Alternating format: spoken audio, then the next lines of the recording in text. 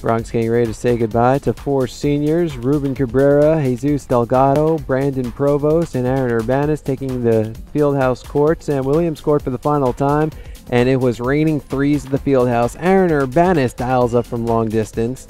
And now look at Delgado. He does a great job of going inside, takes the defender off Ruben Cabrera, who finds himself open for 3.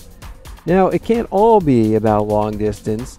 Jamal Dantzler comes up with a nice pass inside to Lauri Toivonen, who hits the layup.